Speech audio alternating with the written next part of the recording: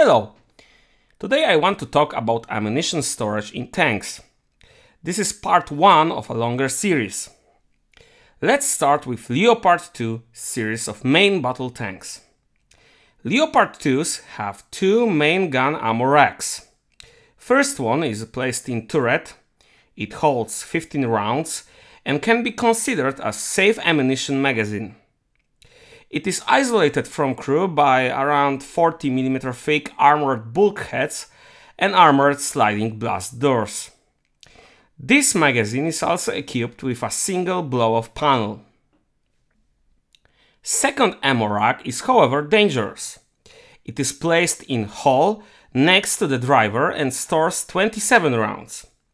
It's not isolated but exposed to the crew compartment. Of course, the metal tubes that hold rounds might protect them to some degree against spall, but any direct hit or fire reaching the ammo will initiate ammunition cook-off event that will be catastrophic to the tank and its crew. So here you can see how the ammunition rack in the hull looks like from the crew perspective inside the tank.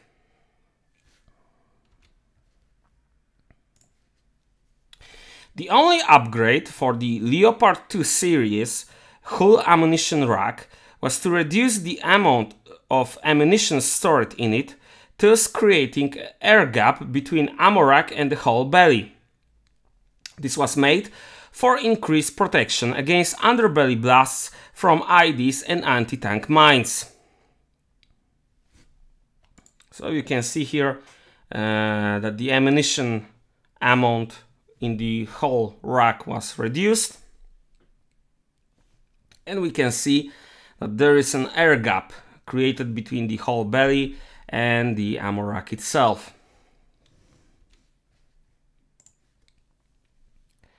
Here we can also see turret ammo rack with its blast doors opened. However,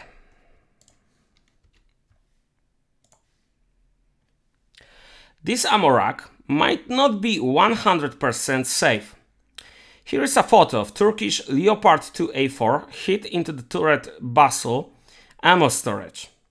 As we can see, blow-off panel was, well, blown off and ammo rack burned.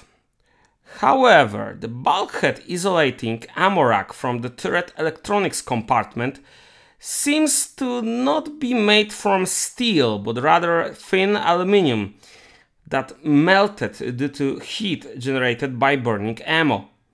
Fire most likely spread then to the electronics compartment and from electronics compartment into the crew compartment. As we can see, some suspicious burn marks around not only the turret hatches but also the driver hatch. However, this most likely took some time and crew was able to escape.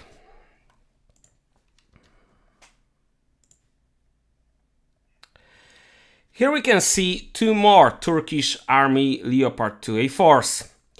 This time they seem to suffer from flying turret syndrome, mostly attributed to Soviet, Russian and Ukrainian tanks. However, majority of tanks used all over the world will face this problem due to similar ammunition storage to the Leopard 2. Official claims were that these tanks were damaged and later abandoned by crews and later destroyed by Turkish air forces. But I have some doubts about this version. There are no bomb craters near the tanks. Okay, Turkish air forces could use some ATGMs, but then again, so could the insurgents operating in the area. Whatever is the reason of this tank's destruction, the reality is that Leopard 2's hull ammo rack is dangerous, both for vehicles and its crew survivability. As we can see, one of the tanks had its entire hull front disintegrated due to ammunition explosion.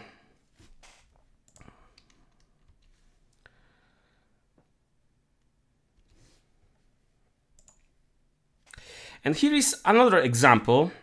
This is also Turkish Leopard 2A4 that was hit by ATGM. It can be seen on video. I will post a link to that video in the description of my video. The tank was directly hit into the hull ammo rack. It caused catastrophic destruction of the vehicle and the death of its crew if they were inside. Hull was definitely disintegrated, and the only more or less intact part of the hull is the engine compartment.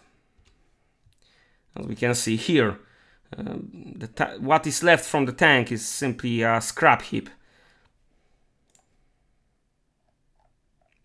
So, as you can see, the Leopard 2 series are not very safe tanks, and even the newest Leopard 2A7V will share the same fate as these Turkish Leopard 2A4s.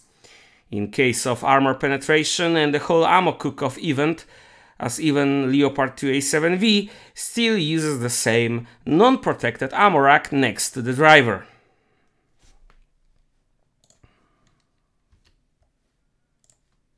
Let's move to the second vehicle. The M1 Abrams series were designed with different philosophy than Leopard 2. One of the primary requirements for Abrams was crew survivability and protection. This is why in case of M1 and M1 IP variants armed with 105mm gun, 44 rounds were stored in turret bustle. 8 rounds were stored in compartment between turret and engine, and 3 rounds were stored in armored box placed on the turret basket floor. If crew wanted to increase their survivability, they could simply not take these 3 additional rounds or fire them first.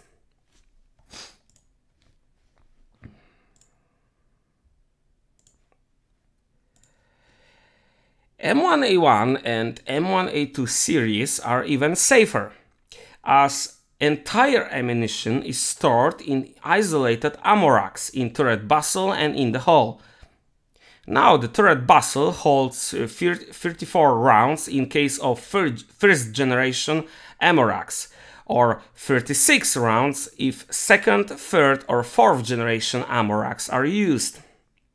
Ammo racks are isolated from crew compartment by 40mm thick armored sliding blast doors.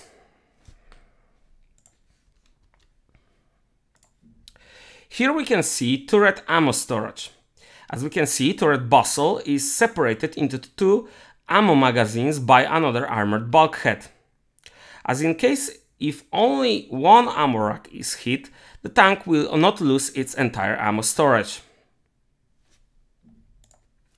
So here we can see the opened semi-ready rack compartment.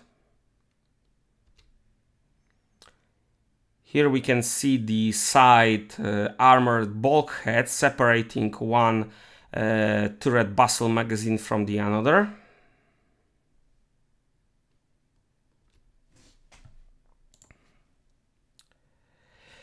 Here we can also see a 4th generation ammo rack.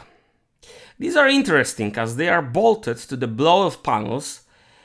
This solution has 2 purposes. First purpose is to allow for quick ammunition replenishment in the field.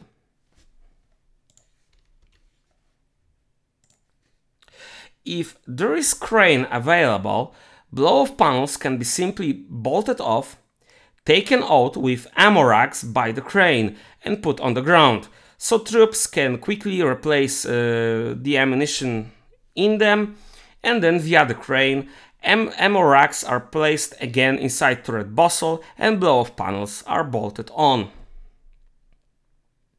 Second purpose is that in case of ammunition cook-off event, when blow-off panel is blown off by the pressure of the burning ammunition, in some cases it can take out of the tank burning ammo rack, thus minimizing damage to the turret bustle. You will see that in a moment.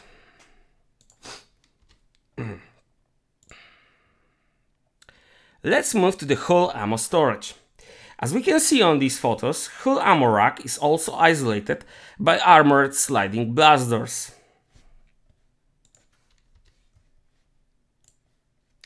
In M1A1 and M1A2 tanks armed with 120mm gun, these hull racks holds 6 rounds in total, 3 rounds per each magazine.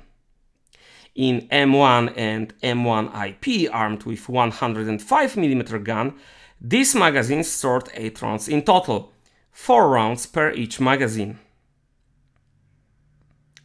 Blow-off panels for hull ammo rack are placed both in hull roof and hull belly. Here you can see a hull roof blow-off panel. And here is the drawing. There are also 2 blow-off panels in the belly.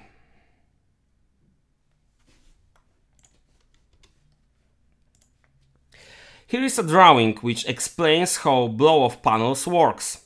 So ammo storage is hit, ammunition starts to cook off, blow-off panel is blown off, releasing dangerous pressure, flames and gas from the burning ammunition.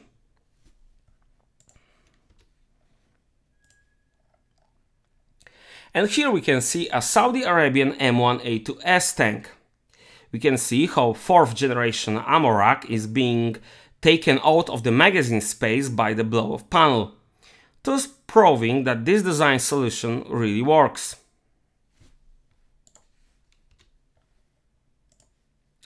And here is another photo showing US M1A1. As we can see, ready ammo rack was hit, but armored sliding blast doors protected the crew and the tank itself from ammunition fire. And the blow-off panel worked as designed. We also have here proof that second ammunition rack in the turret was not affected, as its blow-off panel is still visible mounted in place. The fact is that the M1 Abrams tanks are currently safest mass-produced tanks in the world, thanks to extremely simple in design, but also extremely effective solution to the problem of the ammunition storage safety. In future, all tanks hopefully will share this solution in one form or the another. In future episodes, I will show you other MBTs and their ammunition storage and consequences of the design choices made by each nation armies and engineers. So, we'll see in future videos. We'll catch you later.